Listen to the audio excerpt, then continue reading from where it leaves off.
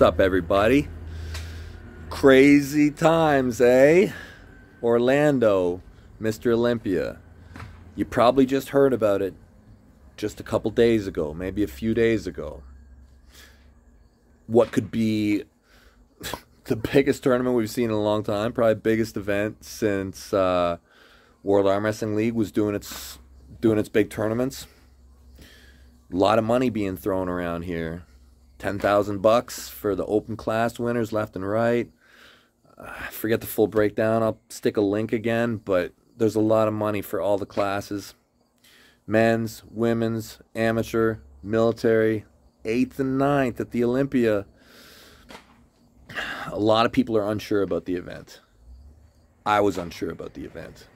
All I can tell you is that I've been sent a ticket. I've got a place to stay. When these things happen, yeah, normally it's legit, you know. And I'm not the only one. There's a lot of people involved right now.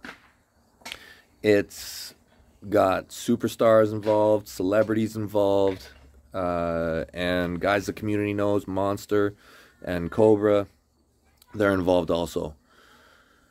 Everything looks positive.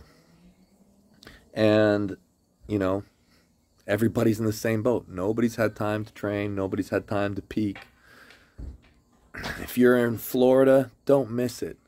If you're brave enough to get on an airplane and risk it, I'd say do it. Because there's a good chance that this might be one of those really historic events, and you'll kick yourself if you don't make it.